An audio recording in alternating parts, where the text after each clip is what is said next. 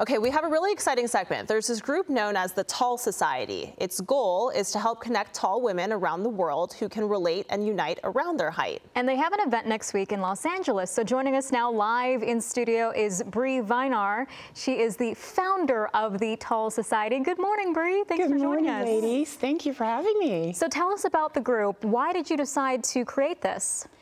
Well, I'm 6'4" myself, and years ago, I realized that there was really an opportunity to create community around this thing that we have in common, right? I think that height is fantastic and it comes with a lot of positives, but also challenges. So I wanted to really be a resource for tall women everywhere, and for those women that need a little extra help to really lean in and stand tall, I want to make sure that they have a community to fall back on. It's so interesting and excellent that there are so many places for us to kind of celebrate our unique physical attributes, let alone everything else. We hear from men all the time. Well, we hear from men all the time, period. But we hear from men all the time who are shorter, and you know, they talk about some of the things that are more complicated, you know, for them. We don't often hear about this, though, from taller women. Yes. What are some of those challenges? Well, I think the most obvious one is likely around clothing, right? At 6'4", I can't just walk into the mall and expect to be successful. So I really depend on specialty retailers that really cater to our dimensions, which are, you know, kind of out of the norm.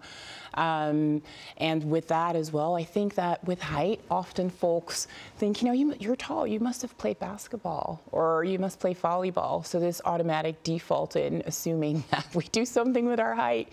And I hate to disappoint folks, but I work in technology, so I'm not doing anything with my height. I know there are a lot of stereotypes when it comes to height. I mean, I'm 5 foot even, so I'm on the other spectrum on the other side of the spectrum with this. So I completely understand people's perspectives. But you know, tell us more about the group. How many people have been following it? What do you guys do when you get together, and what are the conversations like? Yeah, absolutely. So I founded the Tall Society in 2015. So we've been around for a good chunk of time. I think across the world we have a good 60 to 70,000 followers, and these are all tall women, right? These are often women that are 5'10" and up. We have events that we host across the world as well. So we have the one in LA next week, but we've also brought our community together in Europe.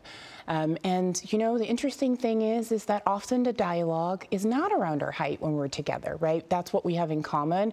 We have a similar experience as we walk through life, but we can relate, and we get the questions, I think, in our day-to-day life frequently enough, so we don't ask each other, you know, about our height when we're at events. But it really is an environment where you can be yourself, you can be comfortable, there's no need to slouch, you can stand tall, you can wear the 3 or 4 inch heels, there's no one that would make a comment about it.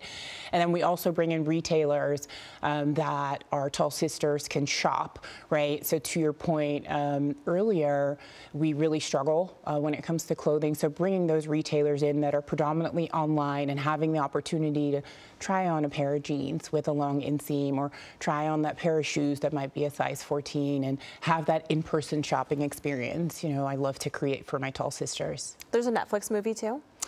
There is 2, actually. So there is Tall Girl and Tall Girl 2, and it's very exciting. The lead actress, Ava Michelle, is actually joining us at our Los Angeles brunch next week. Oh, wow. So yeah, so that was really the first time that we saw kind of the concept and a notion of height with women be acknowledged in the form of a movie and in media to that extent. Do you feel like that's helping kind of change the social perspective? I absolutely think so. I think that it was important for women and girls too. I think especially that younger demographic, right?